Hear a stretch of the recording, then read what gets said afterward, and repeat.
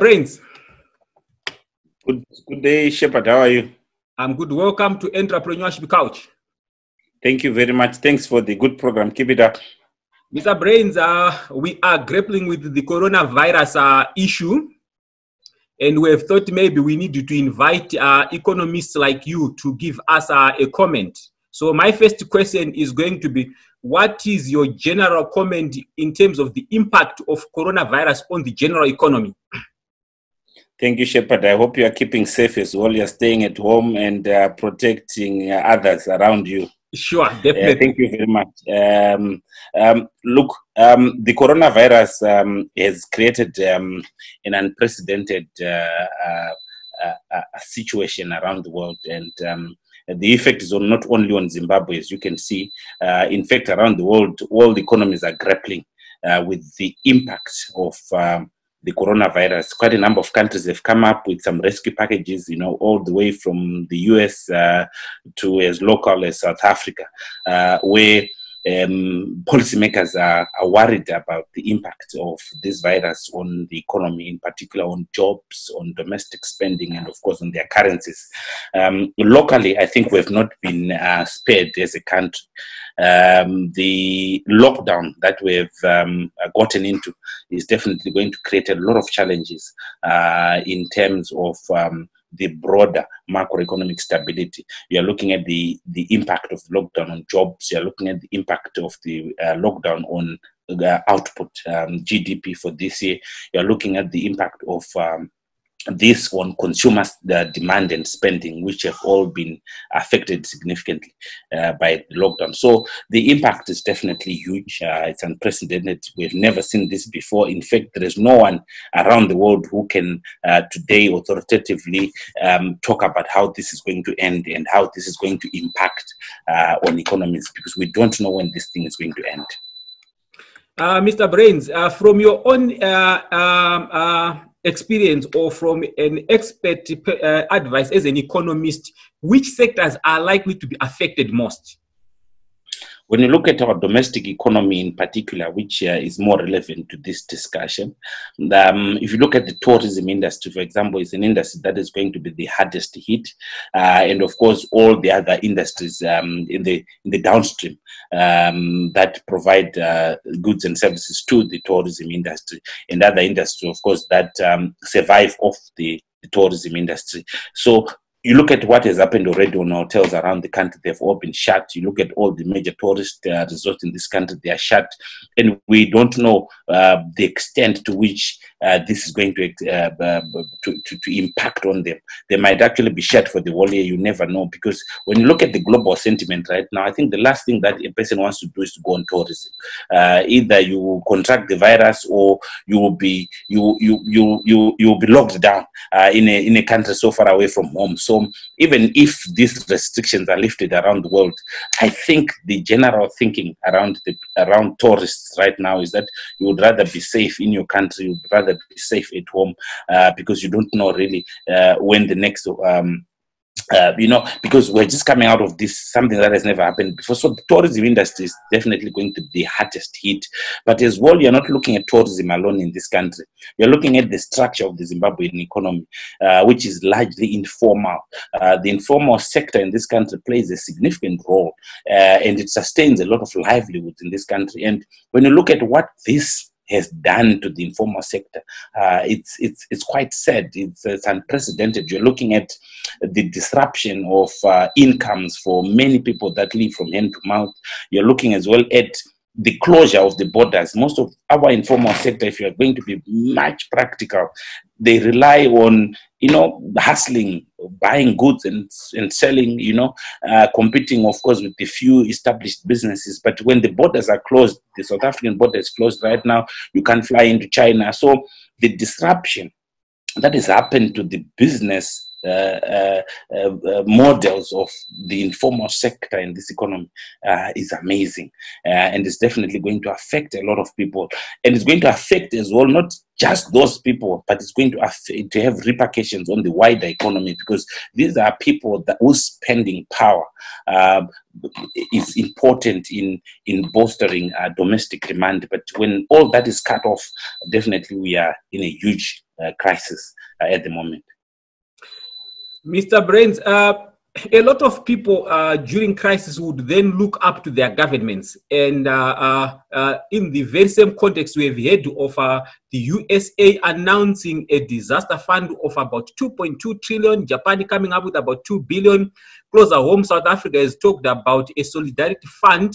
And just yesterday, the Minister of Finance from South Africa was talking about trying to approach the IMF for about 6 million funding towards the pandemic. Do you think our own government has done enough to try and help people in this crisis?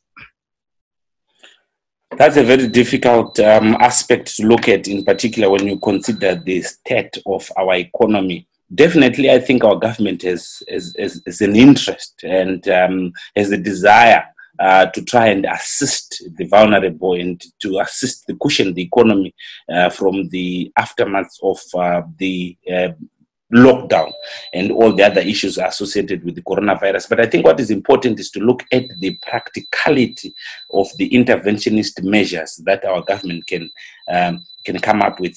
When you look at the state of our domestic finances, they are very fragile at the moment. More so, considering the fact that our inflation is very high, just almost above 600%. You're looking at an exchange rate that is depreciating on a weekly basis. You're looking at a country that has no international reserves at all. So, and we have been running a budget deficit. Last year, we ran a huge budget deficit that created a lot of challenges on inflation, and of course, the inflation that we're seeing today is coming from the huge or the excessive money supply that came through in financing the budget deficits from last year. So, when you look at all that and you put all that into context, you will then understand that in as much as our government might have the interest to intervene in the market from a fiscal perspective to come up with the fiscal stimulus, it has no capacity. I think that is one thing that has to be very clear. Our government has no capacity whatsoever to come up with a fiscal stimulus that will be able to cushion businesses and individuals from the effects of the coronavirus. If at all it so decides to do that, which is quite possible, the government can so decide to just wake up in the morning and print a lot of money to try and put money in the pockets of individuals and corporates.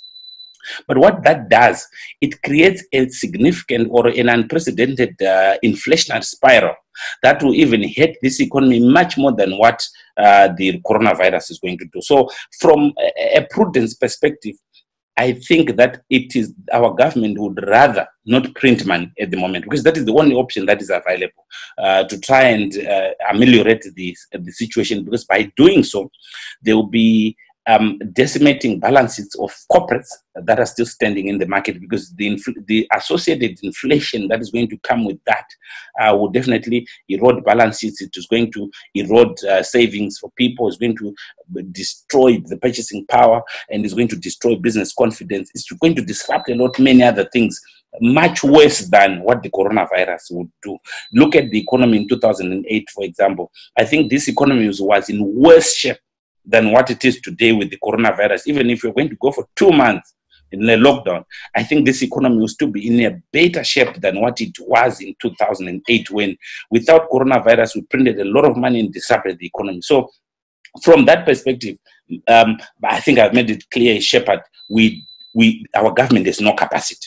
And any unconventional means to come up with a fiscal stimulus will have more repercussions, adverse repercussions, than just managing and absorbing the shocks as they come with the little that we have. The economy has generally been resilient. You see what has happened in this economy before, and I think at the best moment, any rational thinking Zimbabwean who understands the impact of money supply on the economy would rather put that aside and say, look, as an economy, we're never prepared for this. Our economy is in bad shape already.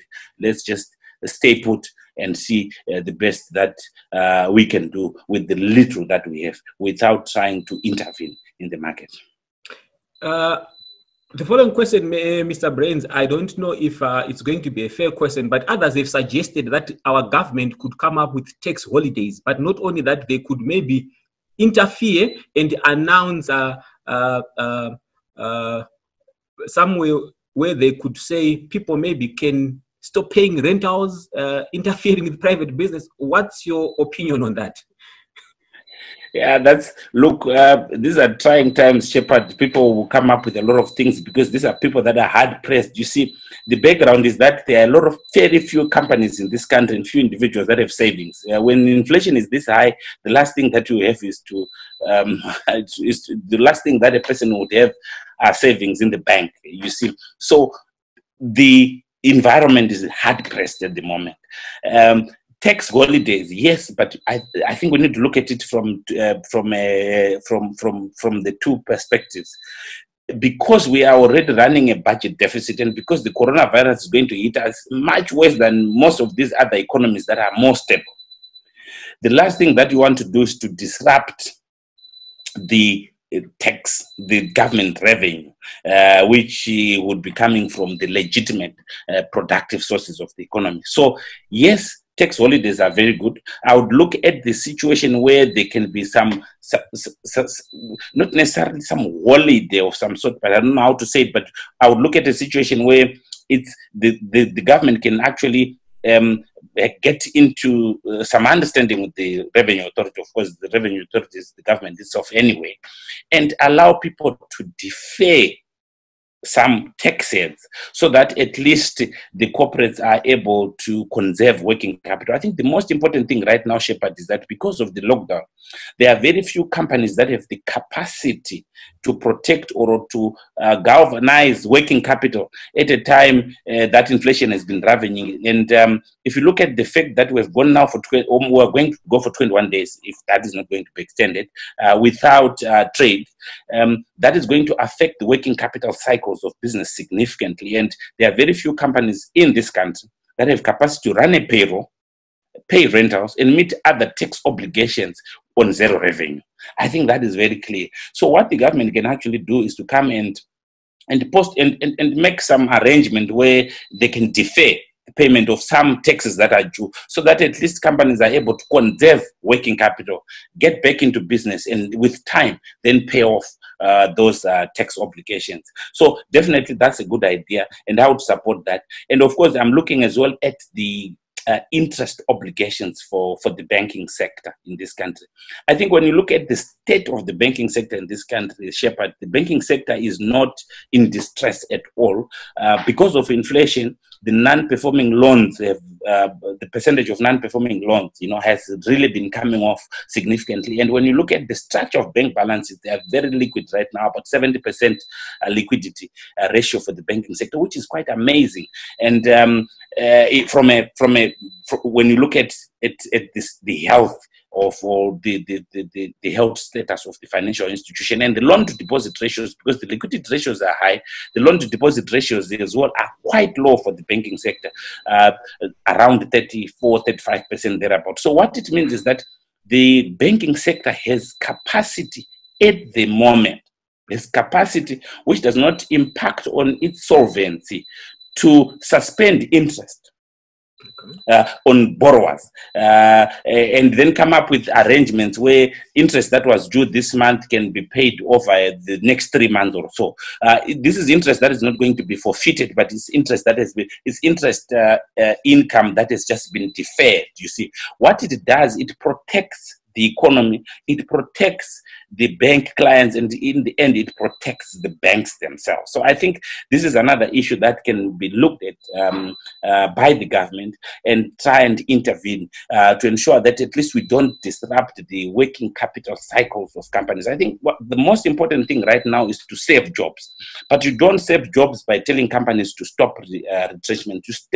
You save jobs by looking at how you can intervene on the most important aspects that can then disrupt the jobs. And to me, managing working capital for the corporates is one issue right now, and managing their obligations, their creditors as well, is another issue. And the creditors that we can talk of at the moment that can come in handy is the banks, and of course the tax authorities. So if we can come up with something around that, definitely we'll be able to salvage something for this economy. It's not a good decision in the eyes of the bankers, because they want to capitalize on their earnings today. But look, at the end of the day, there's a point where in life you say this has to be done for the greater good of the economy.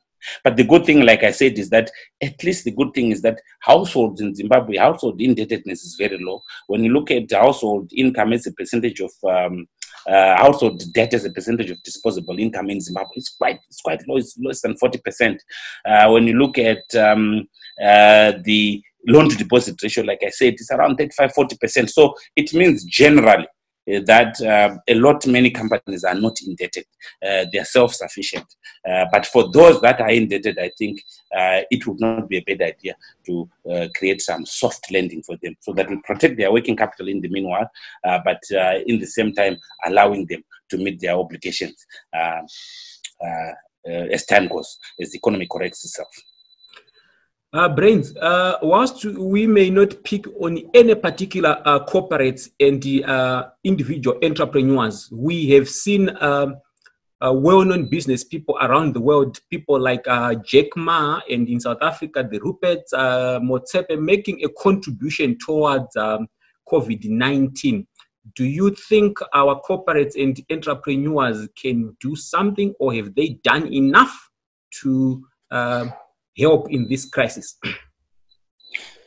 When I look at what has been happening around Shephard, I think, to be honest with you, this has to be looked within the context of the economy and the context of the environment. This is an economy that has not created many billionaires as other economies around the world, because the economy has never been stable in the past 20 years or 30 years or so. So what that has done, it has really weakened the corporate balances in this economy. All balances that derive their livelihoods on Zimbabwe have been weakened significantly.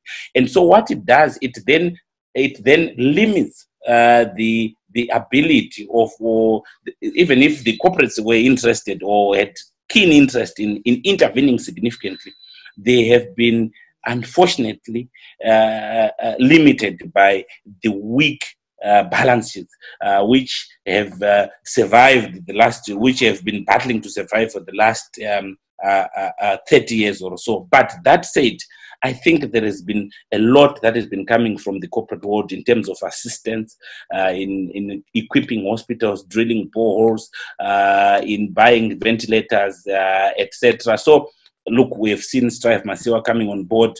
Look, ECONOMY is a big company in this country. Not that they have a lot of money, but I think it's a gesture of goodwill. And we've seen as well Delta coming on board. These are the big corporates. And when you look at the figures, the names that we're talking about, these are the big household corporates, or the billionaires around the world that have been chipping in. But when you look at Zimbabwe, like I said, we don't have billionaires in this country. The environment has not been allowing that. Maybe one day you'll be a billionaire, but definitely you'll be able to chip in. But in short, I should say, look, we have seen a lot of goodwill coming out of the companies. There are a few funds that have been set up by private individuals and so on to try and help and ameliorate the situation. And I think that is quite commendable, considering the very weak state of corporate balances in this country. And remember, the recent statistics from the Reserve Bank, when they came out saying that, I think 99% of the money in this economy is just held in the accounts of just less than 200 companies. So I think those are the 200 companies that should be coming on board and assisting. But I should say we have definitely been seeing a lot of goodwill coming from the corporates. And I think if Zimbabweans had much more, they would be chipping in.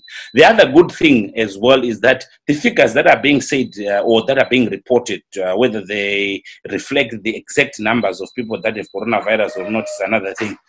If you have 25 people that are infected or 20 thereabout, look, it's not been really sounding the alarm. So look, I think it's manageable. Whatever it is, the corporates, I think they've done enough, and I commend them. And I think should the numbers continue to increase and the distress scores continue to come to get louder, I think Zimbabweans will always be chipping in. Look at what happened at Cyclone Idai. It's amazing. People came together, they put their resources, including individuals, because the cause was there, it was real, people could see it.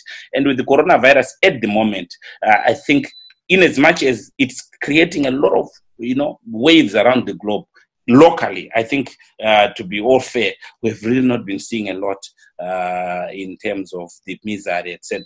Of course, it's there, but it's not as amplified or as what is happening around the world. So don't worry. I think once the need comes, we'll definitely companies will chip in. Okay. Brains, we have focused on the general economy. And now, would you maybe focus on the informal sector? A lot that I've spoken to, they've said they are grappling in between a hard place and a rock. They are saying either they are running away from the lockdown that has been caused by COVID-19, or they would rather be running away from hunger. What's your comment in terms of the informal sector impact? You see, the informal sector is the bedrock of this economy, whether we like it or not. Some studies even talk about the informal sector contributing to as much as 60–70% of the output in this country, which is, unfortunately, some of it is unrecorded, etc. So that sector is very important, but unfortunately, like I've said, they are now in between a hard rock and a hard place. There is Corona on the other side, which unfortunately is creating a lot of havoc around the world, at least at the moment, not yet in Zimbabwe. And the informal sector is now having to contend with staying at home and losing business and starving, or trying to get out there and still catch the virus and find themselves dead. So it's not an easy time, Shepherd, to be in for the informal sector in this country. And I think what is needed from a policy perspective is to then look at how the government can intervene, save lives, and of course save the economy. We need to save the economy. There's life after coronavirus, definitely. And of course, life will change significantly after this lockdown and the many other lockdowns that might come. But life has to go on. My thinking is that the government can, because of the numbers that we have, Shepherd, we are around 25, I think, 25 or thereabout. Our numbers are still modest. Look, even if they are 100, they are still modest. They are still manageable at the moment. And I'm looking at a situation where, in line with the World Health Organization, social distancing and other guidelines that are coming from a health aspect, the government can actually come up with a win-win situation where they start opening up some areas and companies, and closing off some, and having a phased approach or a gradual approach. The only problem that has is that it hits the informal sector hard, because it's most likely is the informal sector that will be opened the last. Why? Because that is where you find a lot of human concentration, unfortunately. And that is the catch-22 situation that we have, Shepherd. And my heart goes to the informal sector, the sector that has been at the center of sustaining this economy. But at this point in time, you might find that they will be the last to be opened. And you are looking at these people that buy goods and services from South Africa, that import from China, the borders are closed on the other side. So life is not going to be easy. We need a new paradigm shift. And I think that's where it comes, where people then start talking about the need to refocus the economy and look at how we can look at issues to do with import substitution, create new jobs, create a new economy, a new world. Because this world of cross-border selling, for example, buying and selling, trading, can easily be disrupted, as you have seen with global lockdowns. It's something that had never happened before, but definitely it's affecting the lives and livelihoods of the majority in this country. Mr. Brains, I don't want to put you on the spot. I'm going to be again asking a very unfair question. You are an employer yourself, you're a business person, but I want you to focus on all the employers and business people. They are faced with a situation where they've got to struggle with the paying employees, and their revenues may not be allowing or permitting. What's your advice? What's the way forward? Difficult question, Shephard. You can't generalize it in this country in particular. Why? I think context is always important. I always want to start from context. So you're looking at a country that has had high inflation for the last, even recently, for the last 2 years, right? Inflation, the exchange rate has been depreciating sharply. So what that means is that it will be very rare to find corporates with savings on their balance sheet, right? Because the environment is not permitting. And we are just looking as well at a situation where most NECs around most of these sectors had just increased salaries significantly in the last, I think, 2 months or so. So the wage bills had already just started going up unsustainably for most of these companies. And we're talking about the issue of the minimum wage that has just been gazetted. So when now you take all that and superimpose a lockdown for 21 days, zero revenue, it becomes very difficult to find employers that have zero revenue for a month that will be able to run payrolls and meet other obligations like rentals and interest payment for their loans. So it's going to be a very difficult time for employers. What is the ideal? The ideal is that salaries should be paid, right? Because these are obligations that have to be met. Our labor laws are not as flexible. Shepherd, you just don't wake up in the morning and say, because it closed it for the woman, then I'm not going to pay a salary. But I'm looking at a situation where I think salaries would need to be paid, but I think some arrangements would need to be made between employers and employees, those that don't have capacity to meet all their full obligations at one time, at one go this month, to look at ways of staggering the payments so that at least you protect the working capital. Like I said earlier, the most important aspect right now for this economy and for policymakers is to ensure that corporates are able to protect their working capital, including even the informal sector, to protect their working capital so that they're able to get back into business. Because there has to be life after coronavirus. So anything that will allow the corporates to conserve a bit of working capital, because with zero revenue, Shepherd, is not easy to run a payroll. With zero revenue, it's not easy to meet interest obligations for the banks. And remember, most of these companies as well, because we pay our taxes in Zimbabwe, in a deferred format, your VAT, your withholding tax, most of them, they actually rely on the revenues generated in that month to meet tax payments for the previous month, you see, because savings are virtually non-existent on balance sheet. So many people are going to have to contend with having to pay Zimra this coming month, for obligations for the last month, yet they would not have generated anything, you see. So it's not going to be an easy time, but I think that is where the government should come in. There are people that have to pay rentals, Shepherd, employees. It's a fact of life. They have to pay rentals because the landlords, some of them, they had invested in houses and that's all they have. They are elderly and that's what they survive on. And to then expect them not to demand rentals, for example, look, in as much as it sounds right at the moment, but that is the source of their livelihood. So definitely, my thinking is that salaries would need to be paid, but each individual companies, each unique peculiarities, and they will need to look at their cash flows and see how best they can do that going forward. The last thing that we want, Shepherd, at the moment is to lose jobs. We have very few formal jobs in this economy, and the last thing that we want to do is to lose them. For the informal sector, unfortunately, look, they've not been trading. They don't have income. And like I said earlier, the most important thing now for the government is to look at how we can start opening up the economy sectorally so that at least we're able to protect the people, to protect humanity. I think humanity is what we need to protect. And hunger in this country, Shepherd, is not something that is far-fetched. It's real because of the structure of the economy. Brains, maybe let's move on and focus on the manufacturing and productive sector. Others have said the coronavirus is going to give them an opportunity to look at the manufacturing and production what's your comment in terms of the economic lockdown? Does it present opportunities for the manufacturing sector and productive sector? When you look at what has happened around the world, Shepherd, definitely many countries around the world have discovered that they need to be self-sufficient in many other aspects. You look at what is happening in the US, you look at what is happening in China, you look at what is happening in the UK.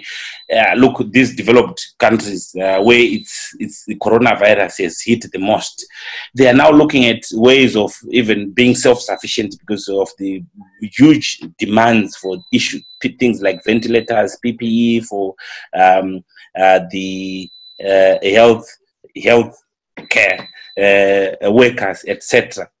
For us, there is definitely an opportunity to come up with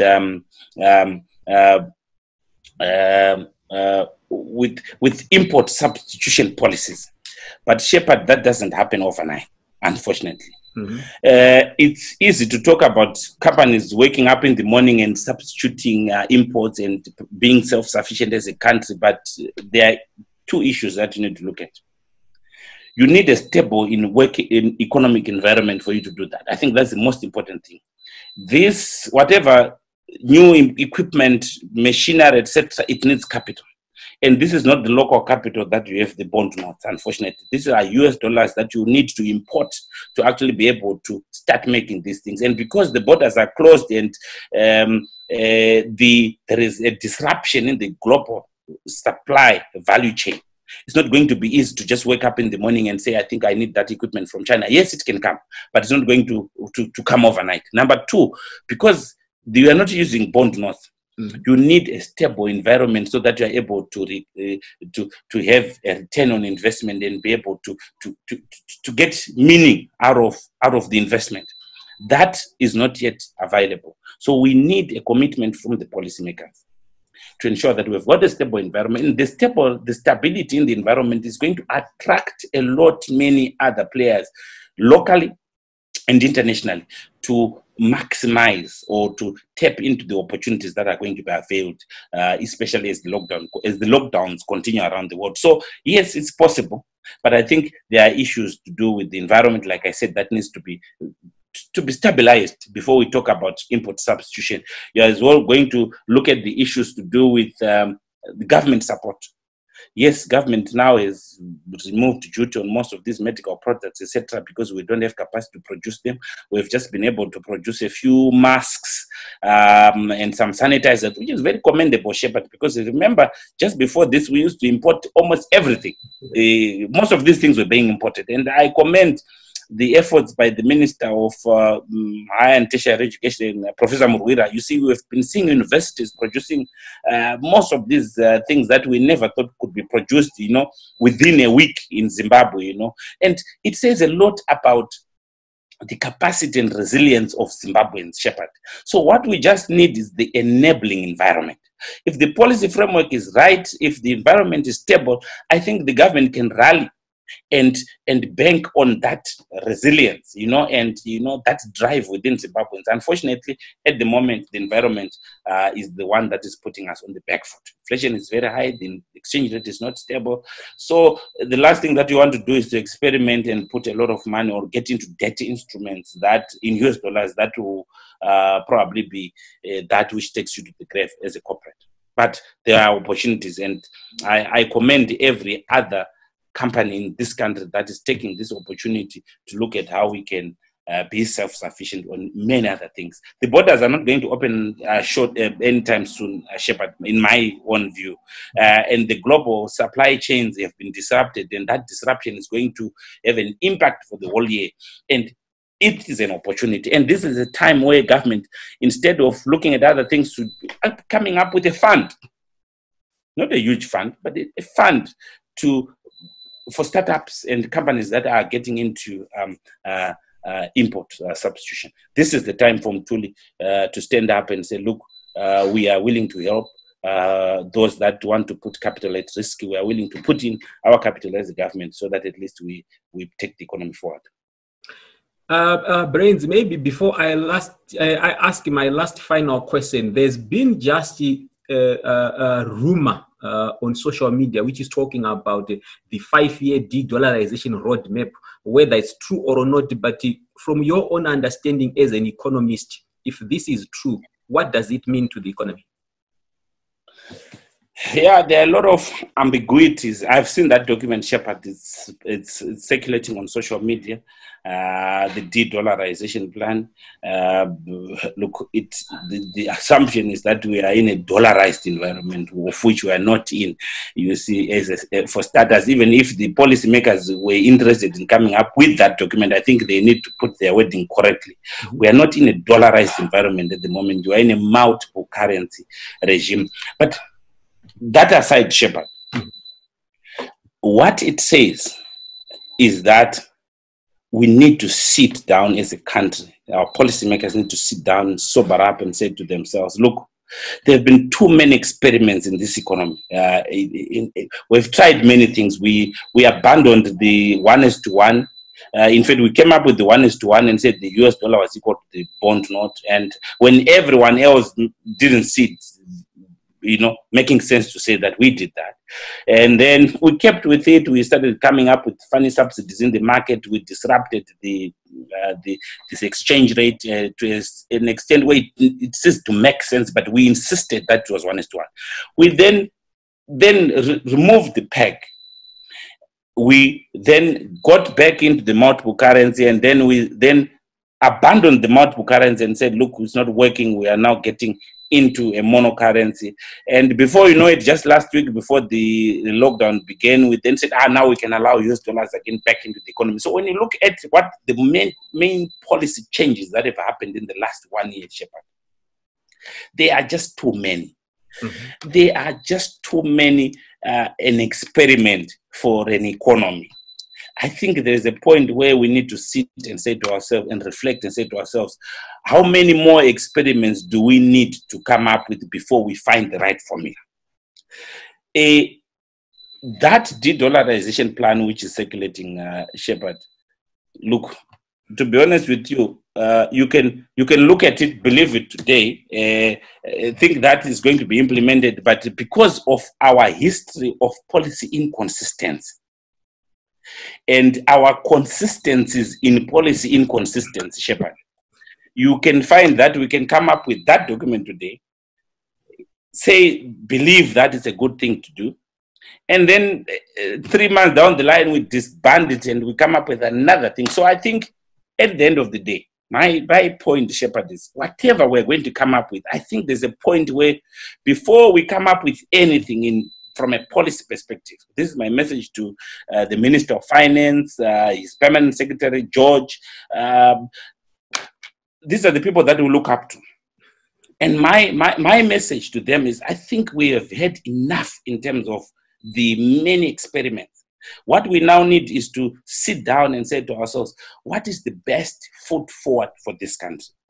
There are a lot of other policies that are not speaking to each other, Shepherd, at the moment. For example, we've got a subsidy policy that we all know is not sustainable. The fuel subsidy policy, the maize meal subsidy policy, we all know those subsidy policies are not sustainable. They create a lot of money supply growth. They create an incentive for the government to fix the exchange rate, which disincentivizes exporters to export, and all those things which we know for sure they are not sustainable. Even the monocurrency, at the time that they introduced the monocurrency, I think it was clear to everyone that it was not going to stand because the environment was bad at the moment. It was not very stable. But still, we persisted. We went with it. And then just last week, we said, okay, we can bring back this. So, Shepherd, look, as economists, I think I'm equally surprised by the many policy changes. We have become a country that is so consistent with policy inconsistencies, right? To the extent that it is now very predictable in Zimbabwe. The most predictable thing in Zimbabwe right now is the policy change.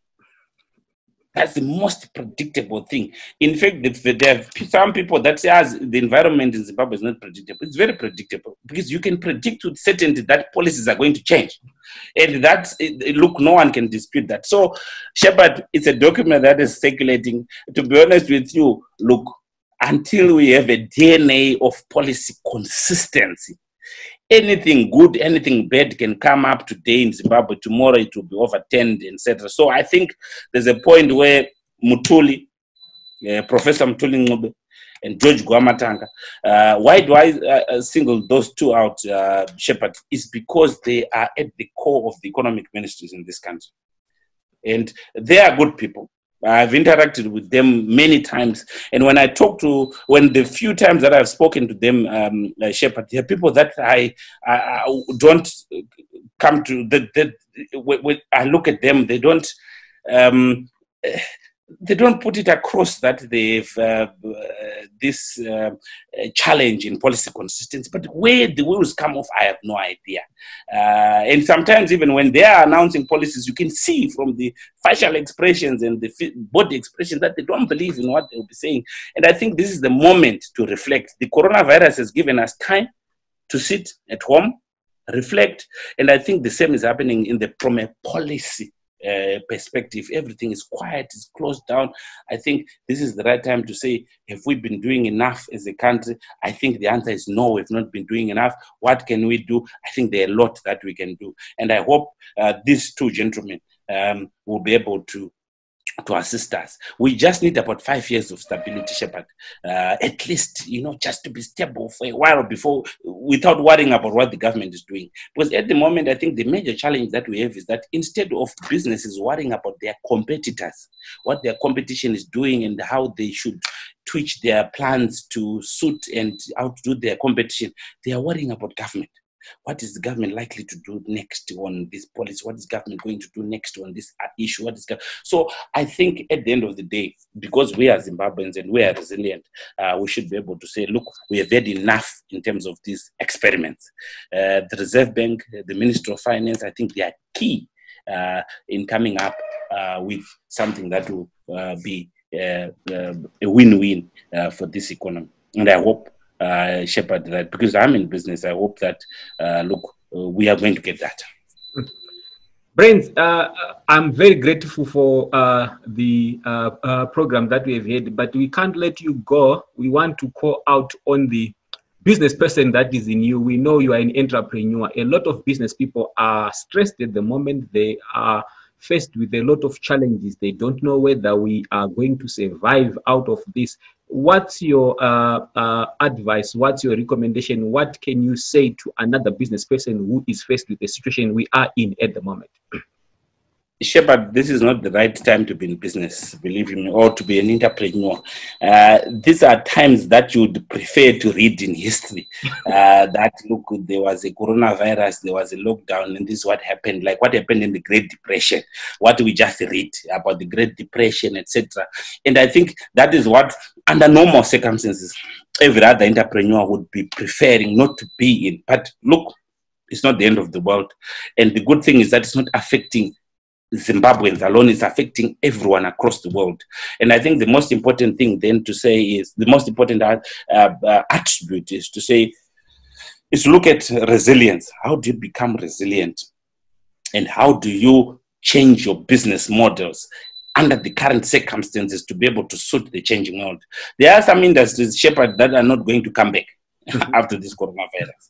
And there are some business models that have been changed completely with the coronavirus. Even when you look at the attitude of people after the coronavirus in terms of meetings, the social interactions, there are some businesses, Shepherd, that definitely are not going to see the light of day anymore, or whose fortunes are going to be diminished significantly by the impact of the coronavirus. My message, Shepherd, is that we just have to hang in there. We have no choice. We have to hang in there. We have to protect jobs. And look, there are others that are going to close. That is not in doubt there. And if you find that the fortunes are not in your favor and you're running a business and your cash flows are not going to be able to sustain you for the next 3 months, because there are some companies that are going to remain on lockdown for the next 5 months. 6 months, even if we open up the economy, for example, in the tourism industry. I happen to be in the tourism industry, so some sort. Life is not going to be easy. Life is not going to be difficult. And there are hard decisions that would have to be made by companies to protect their balance sheets. And those that need to make decisions, Shepherd, my advice is that if you need to make a decision to protect your balance sheet, you have to do it now. If you have to close the business because you can see that in the next 6 months you're not going to be in business and you're going to lose money, I would rather you close the business now. If you believe you can streamline operations and remain with that which you can be able to nurse until the economy turns, you'd rather implement it now. It's important to lose part of the business now and then be able to, to recover later than to try and hang on to a business today for the next 3-4 months, and then eventually you lose everything. You lose your balance, you lose your working capital, and you're out of business. So it's not an easy time, Shepherd. This is a time that I wish I was just starting business, for example. A time that I wish I was reading this is something that happened some many years ago, so that at least you'll be trying to just draw lessons. But look, Zimbabweans are Zimbabweans. We have been resilient before. The good thing is that very few businesses have huge balance. So look at our businesses because of the state of the economy. We are working on very thin working capital. So it will not be too difficult to replace that because we have very thin balances already. We have been living from hand to mouth as businesses in Zimbabwe for quite a long time. So the impact will not be as disastrous as those that are not used to these cycles. We have been in many of these cycles in 2010, 2009, thereabout.